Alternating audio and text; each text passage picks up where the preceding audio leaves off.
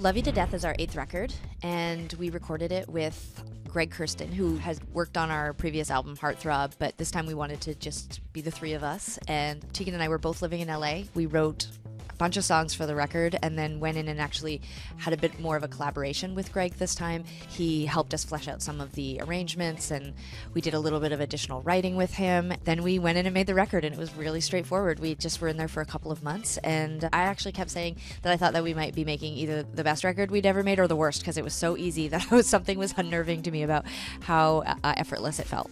I think that when we were getting ready to make our last record, we already felt that way about Greg. It was him or no one. And the truth was that we needed the process we ended up having, which was that we met with a lot of producers and we ended up working with a bunch. And it was really nice because Sarah and I were evolving into a different kind of artist than we had been. You know, we'd made records very traditionally, and so I think it may have been jarring for us to switch up our process so dramatically.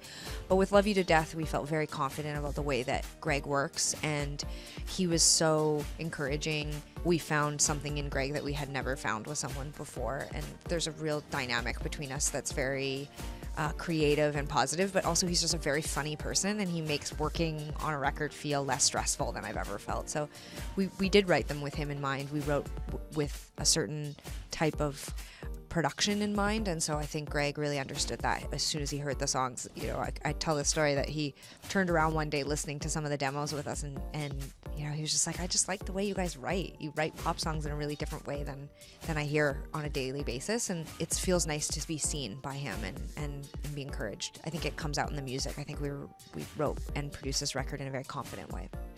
Our process of songwriting hasn't changed very much, honestly. We've always sort of had a very insular, creative period of time where we'll not even really be around each other. You know, there'll be a lot of songwriting and recording and exploration, and once we start to feel confident with the songs, we might start sharing sessions or adding little melodic hooks or, you know, background vocals, or maybe even, you know, just advice about things that we like or we don't like. That's been a pretty consistent process for us since the beginning of our career.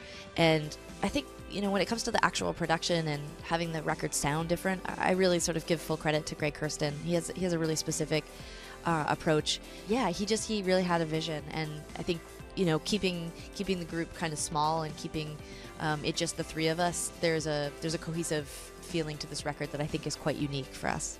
The record comes out on June 3rd in the year 2016, and can't believe that it's 2016. The other day I was like writing out in a text to somebody, oh, you know, the album's gonna come out this time and we're gonna probably tour until, you know, early 2018, and I was like, and then we'll be dead, I guess, because it's just like, our record is gonna come out in the future, the near future.